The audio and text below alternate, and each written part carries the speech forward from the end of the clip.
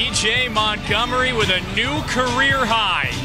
25 points today in Kentucky's 31-point win over FDU. And we're now joined by EJ Montgomery. So the 25 points today. What in the world happened this afternoon?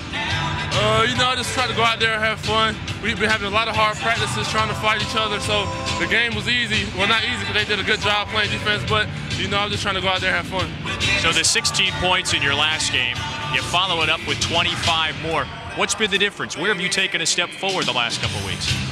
Just mentally. I'm just going in the game mentally focused, just trying to be the best I can be, just do everything I can on the floor. You mentioned the difficult practices. We watched them. They've been pretty intense. How has that prepared you guys as you move into a difficult month of December? We're just trying to get better every day. Coach's main focus is fighting and finish. We have to fight during the game and finish out the game. So that was the main focus tonight, and we got the W. Talk to me about the fight then. Why today were you guys able to put it together for 40 full minutes? What was the key? Just a lot of conditioning and practice. We've been running up and down the floor, just going at each other, so we just put it together in the game. Best part about playing with Ashton Hagans?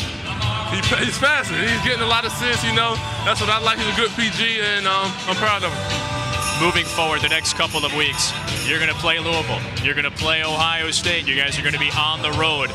How do you continue these winning ways in a difficult stretch moving forward? We just got to continue going at each other in practice, have to get better every day, and just compete.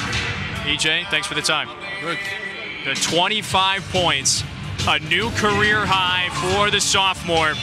The final, Kentucky 83, FDU 52.